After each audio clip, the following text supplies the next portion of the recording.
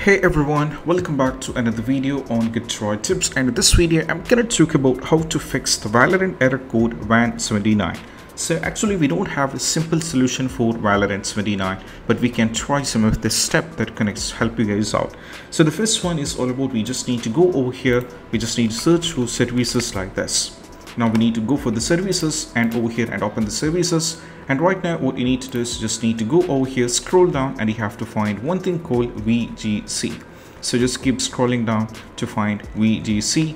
So if you're not able to find the VGC, most probably you can see the VGC is over here. So right click on this particular one, go to the properties, and right now this is disabled. So what we need to do is, this is the one of the reason why you're having the issue with the error code VAN79. So if that is the case, just change this to automatic, and what you need to just go for the apply and go for OK. So you have to change this to automatic and go for apply and go for OK, and you have to go for OK as well. So right now this is over here in the last video. What I did is over here in the CMD I make a change over here to delete this particular VGC, so I'm getting the error. So what the users have to do is just need to make over here, change this to automatic and go for apply, and we'll be getting an option over here for the start. Just click on the start.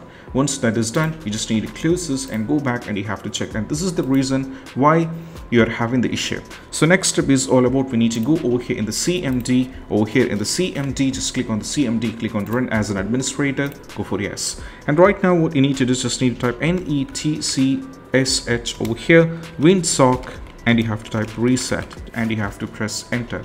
That is going to do this. So it is, you have to do a restart, but right now I have to give one more command that is all about ipconfig, and you have to space slash should be done and flush DNS. So you have to press enter as well. So now you should be getting a message like the flush of the DNS resolved cache is successfully done, and also you'll be getting a message like you must restart the computer in order to complete the reset.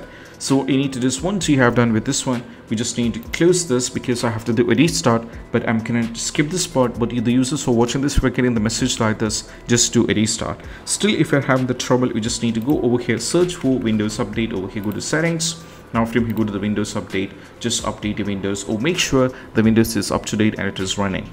And also apart from this, just go over here in the network and internet, and you have to scroll down and navigate to the advanced network settings. Now from here you have to scroll down, there is an option called network reset settings, and you have to go over here, reset now. So if you do this, what happens is you have to connect back to the Wi-Fi once again. You have to do it everything from this fresh, but even though that even helped it for few users, you can try this out as well.